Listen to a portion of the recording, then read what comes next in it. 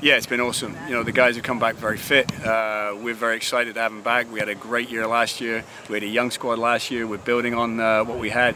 I think we're ahead of where we were this time last year. So there's a real excitement with this group, and you know, they're working very, very hard. It's great. This has been a really great, tight group. I was abroad last semester, and I noticed the team chemistry really improved, and we're all a really close group.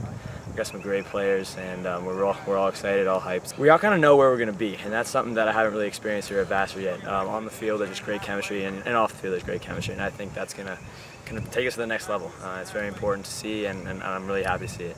Yeah, you know, it's great to be back. I was abroad last semester, so the guys really pushed it in the spring. They're all playing hard, and it just feels good to be back here one last year. Yeah, we're definitely a lot further along this preseason. You know, we lost one starter and only 2 other seniors, so we're out here. It's good. The chemistry's out there on the field. You can tell right away from day one, so it's definitely been easier this preseason to get back in the swing of things.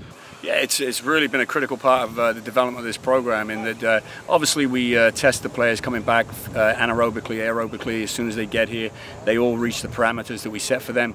But during the season, every game, every practice session is monitored with heart rates, and there are 3 important factors to that. We look to make sure that they have ample recovery. Some of the players work so hard that they need that. We make sure that everybody gets up to their load on a weekly basis, and most of that is done through training sessions. But if they need to go out and do some extra work, they do it. And the third way is that we can look at and analyze our practice sessions to determine if physiologically they're doing what we need them to do. And if we can do all our fitness with a ball, we love that. I mean, we're a very possession-based team, and that's an important part of what we do. So our heart rate monitoring program has been excellent physiologically, and you know, it's going to prove to be very, very effective. Strength is huge. It's kind of one of our baseline adaptations. A lot of our other adaptations are going to come from that. So power comes from that. I can't be powerful until I'm strong, and when I'm powerful, that's going to make me fast. And even more important than that, a strong body is harder to break. So being strong is going to help prevent injuries as the season goes on.